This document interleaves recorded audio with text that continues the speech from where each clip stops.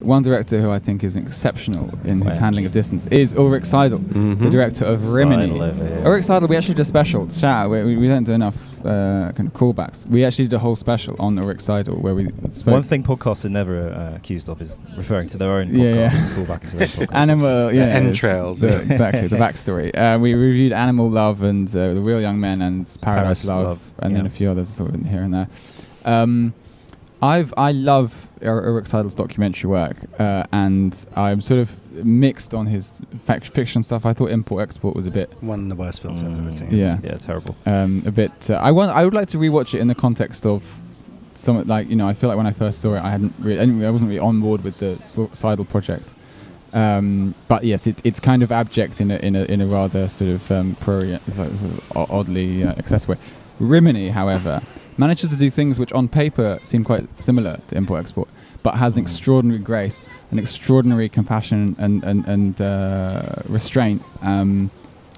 It's a film, just briefly for listeners, it's a film about a sort of bingo hall singer. He's a Schlager singer. A Schlager singer. Can you explain what Schlager is? So Schlager is a kind of abject, trashy form of German chanson, which was introduced in the 50s to placate the guilt of placate the schuld of a particular generation of Germans by listening to the most kind of banal and empty crooners, essentially. Yeah. And it persists, particularly in Eastern Germany and in resorts like Rimini, which is where this film is set. And there are people still alive who are the target audience. And for English, Rimini is kind of like Magaluf. Okay. Or Costa del Sol. Okay. And Germans have a relationship to it. Yeah, it's the German. It's the German Magaluf. Yeah. And so this guy has a flat in Rimini, and he does seasons of gigs in various different locations full of old people. He also is a male prostitute. He has sex with older women for money, and he. Not prostitutes, sex volker. Sex volker, sorry. Inden volker. We'll talk more about that later. So he's this guy. He's becoming a bit schlubby, but he's still got this kind of this sort of cheeky, boyish glamour. Kind of magnetism. A young woman appears at one of his gigs with a sort of scowl on her face, and it turns out to be his long lost daughter, who is demanding money and love, really. But she isn't. In that order. Yeah, exactly in that order. But she is. There's a certain sort of ambivalence about her, a certain sort of push-pull, which I thought was very well played. But yes, this film it combines for me many different elements of Seidel's filmography. It has this documentary-like fixation on need. There are various sort of like quite raw depictions of people's sort of desperate needs in action in terms of these quite erotic, quite beautiful scenes of him fucking these old women, but also the more so Import Export depicts lots of global lines of global transit, transactions between migrants being put in and out, hence the title. And I thought Rimini captures that alienation of different spaces being financially useful for different types of people and categories of people, without a kind of discourse about it, without the sort of Ruben Östlund, isn't it like this? Don't you feel bad about it? Way. It wasn't exploitation. It was just like, this is how it is, and people experience pleasure in it, and people experience pain in it, and we're just going to look at that for a bit. Yeah. I mean, in some ways, it's got a strong aspect of like a Peter Kay. Did not remind Phoenix you of Nights. Phoenix Nights. Yeah, it does. Yeah. But it's the central performance from, I don't know the actor's title, but he looks like Richie Bravo is the Austrian Mickey Rourke, basically.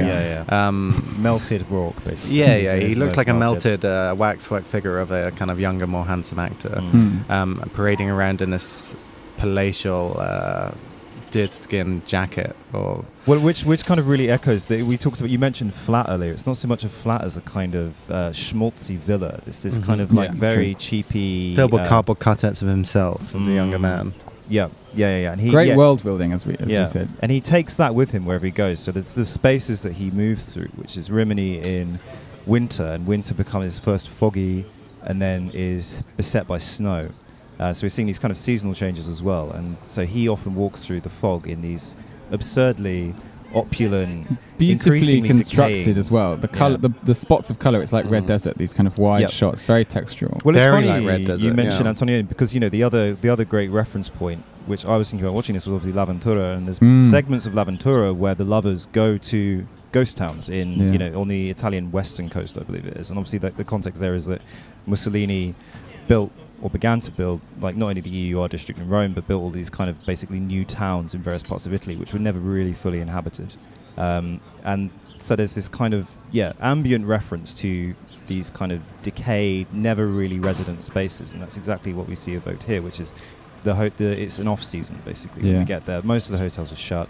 I think a couple of main hotels, so the people who are being bussed out to see him are not on a holiday of pleasure, I imagine. It's unusual timing that they're obviously retirees, but they're choosing to go out in the winter months. I don't know whether it's specifically to see. I think maybe a lot of people just retire there in homes, maybe. No, they're bussed in on coaches. Okay. Yeah, there's a captive audience. Yeah, and they are temporary in the sense that the characters in import-export are often temporarily resident in the spaces they're in. Yeah. But where, in that case, I mean, it was like an editorial come to life, that film. Had all... here...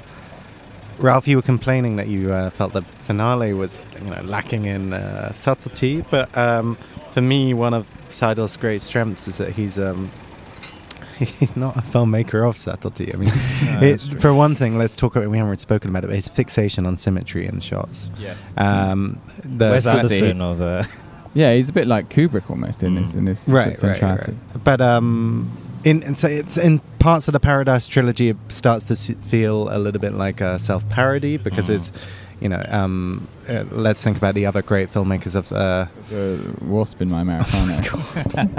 I've already drunk some Don't of it. tell the waiter, they'll charge extra. Shot of that, that's the podcast image. No, so I thought you wanted... But Wes Anderson, of course, is the other great contemporary filmmaker of symmetrical shot composition. Yeah. And at his worst, or most obvious, Seidl seems kind of somehow open for mimicry. He does lift the camera off the tripod there. Yeah, so his fiction works different because you get this kind of more roaming mobile. It's a very good mixture of the kind of floaty, handheld vibe of Close, and then these stark. He manages, and he's just at the top of his game, like in terms of formally. Like he manages to go punch in and punch out at exactly the right moment. There wasn't a single false move in that. There's no flab. Which is ironic because there's a lot of flab on display, but it's a lean. I think so. I mean, obviously he's a poet of intimacy, and often quite unseen intimacies here between elderly people. I say elderly, retiree age people whose bodies are slowly going to pot. Not only Richie Bravos, but the women he kind of seduces and who pay for his sex and his attentions. And I think Seidl again deals with those sexual encounters with great grace and sensitivity. They're not, like I said, they're not they're not exploiting their grossness in a way. We feel their discomfort, but these people are getting genuine pleasure from these kind of moments of intimacy. And there's the most Seidlific moment of this film, I think, was a particular scene where he has a kind of regular client. He goes to see this woman who's 65 or whatever, and they have this sex in this rented apartment that's very, very small. The woman's mother, who must be 80, 90 years old, is in the next room. Very, very geriatric, kind of, very withered, pretty much just a corpse almost is what's implied.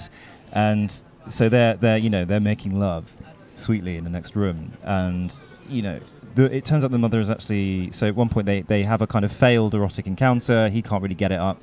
He leaves, and the woman goes into the next room and is comforted by her mother, and she sobs on her breast. But he also can't really get it up because the mother is there and cries out for help once or twice. So there's a sense of like tension between the mother and the daughter. It's like the suggestion of decay is suddenly in the room. Death is stalking the halls. Saps his virility, which is otherwise pretty prodigious. I mean, yeah, absolutely. He's a real shark. He fucks. But also, we should talk about how spectacular his performances are, and actually the renditions are just phenomenal and wonderfully filmed and staged. And the lyrics all just feel totally appropriate. They the ones that repeat the themes. There's like a racial commentary on race in one of the songs that kind of lands at exactly the right moment in the song. Yes, there is. So my one reservation, which weirdly, something an effect about the film festival. I don't know if either of you feel this, but there's a certain effect of coming out of the cinema. One is very often captured by the last 10 minutes, more so than in other contexts. I feel my opinion of a film seems to be dominated by how it's ended, and that films, I would say as a filmmaker, ending a film is harder than beginning it. And there is in Rimini, there is quite a moving sort of Winterreise scene with the father of the main character, played by Jean-Michel Rehberg. R.I.P. Actually, he died just after the film was finished. Yes, and it was shot in 2017. Weirdly, a very long time ago. Yeah, I can't hear that number without thinking about Corbyn. Yeah. So the ending, there was ending where the daughter, spoiler alert, the daughter who is dating a kind of migrant worker. Brings in lots of refugees into the house. Sort of insists that a kind of debt is established, financial but also emotional, between Richie and his daughter, which makes him feel obliged to house all these. He's colonised, isn't he? The frontier is returning home. Yeah. And I think maybe Owen as well felt this just went a little bit over the edge in terms of credibility and sort of. I don't know, like insight. Really, it just it became a bit comical. The film trades in the farcical and the absurd during performances, I suppose, and in his comportment as a character, he has to hold on to this kind of cheerful, romantic schmoozer, and I think this is where the film kind of treads very heavily into the farcical. It becomes Ostlandish, actually. It does. It's a little bit the square, I suppose, as he kind of is then is the kind of. But their gradual arrival throughout these desolate shots, landscapes in which he's trundling from one elderly appointment to another. Through this series of, of increasingly dial-a-ride, increasingly abject dying resorts. But suddenly, the frame throughout about kind of like 50 minutes of the film is more and more populated with these silent refugees. Just sitting, gazing. They become kind of props on the edge of the frame, right? And this really reminded me of the second part of Dumont's Concun. Coin the Extra Humans. Right, exactly, where you suddenly have this incursion into these French seaside towns. And it was something that he was criticised for by instrumentalising. More for their silence, right? For the fact that these are not participating parts silent black bodies. Yeah, exactly. I mean, I think, but I think it gets to it does get to something anyway about the perception in lots of European countries of the arrival of the sudden arrival. But you have a reverse transgression in both cases, because Dumont has a moment where a Carpentier and the detective enter a migrant camp at one point, and Seidl has done this before. He does it with Paradise Love, where she goes from the kind of luxury resort, or not quite luxury resort, the 4-star resort, into the kind of migrant camp at the edge. So there's these two moments of transgression where the kind of colonialism is reversed in a way, and they're going into a space where they are not welcome, and they feel the kind of ferocity of that their own alienation in those spaces where they've caused these spaces to exist, and yet they're not fully welcome there. There's a certain almost meteorological feeling in Dumont. Like a lot of the things that happen in the both Cancan films, the things landing from the air, people appearing, and so the appearance of the migrants feels. It works on this level as well, because they're appearing at the same time as the slime is appearing. It's the same time as all these kind of alien incursions. So the metaphor feels like weirdly disrupted. Even it's like obvious, but also like kind of. I don't know. Like all the best features of his work, it has an aspect of the supremely terrestrial and supremely extraterrestrial. Absolutely, very well put. Whereas in, for some reason in Rimini, it just felt a little bit like a kind of invocation of politics.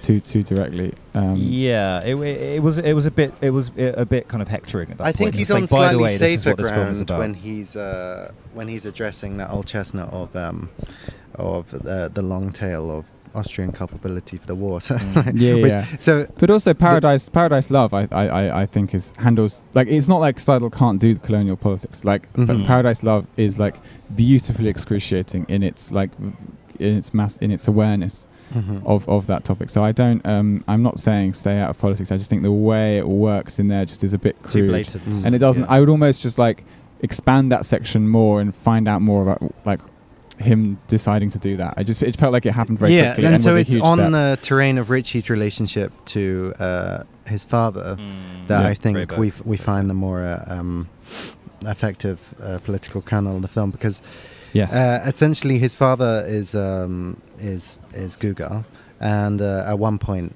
Ritchie actually goes to find his pension book and rob him blind so they can pay his But the irony is his father can't remember his password, of course, because he's got dementia. But there's an extraordinary sequence when he's at the nursing home, kind of. We're going to have this with Bitcoin keys, aren't we? Jesus. 579. And he's dutifully doing the rounds of the hallways of this extraordinarily furnished space, actually, which has all these decals of the Austrian countryside and forests on the walls. And his father starts to sing a Nazi song. Over the top, Ritchie begins one of his renditions. Exactly. To try and drown out the Nazism. And so they're the context of Schlager itself, which is this supreme distraction mechanism, which helped to keep people's mind off what they'd just done. Is kind of literalized in a beautiful fashion. But the final scene in which as his mind starts to sundown, Ritchie's father is in the home and puts on very famous name now escapes me. Winterreise. By Schubert. And gazes out the window, and he begins to call for his mother. Because I mean, there's multiple parental absences in this film, of course. Like, this is what. But I found this just extraordinary. It was excellent filmmaking. I will say one thing. I think it's telling that Seidl chose to delay filming slightly originally because he was waiting for the fog. He was waiting for the weather. It wasn't sufficiently foggy, so the film was delayed. So I think the fog is important in, it's not just that this is a decayed Kinetta style resort that's seen better days. It's that it's almost unmoored from any surrounding countryside. It's literally just this island in this fog of war, effectively. We don't see any kind of establishment beyond these sharp, very linear, geometric kind of frames of buildings. You're lost completely in that patch of grass surrounded by the planet, and that's amazing because it makes it feel both it's completely conditioned by history, this place, and it's but these sorts of resorts do have that quality. They do. Have you spent any time in Blackpool? I have. Not like that.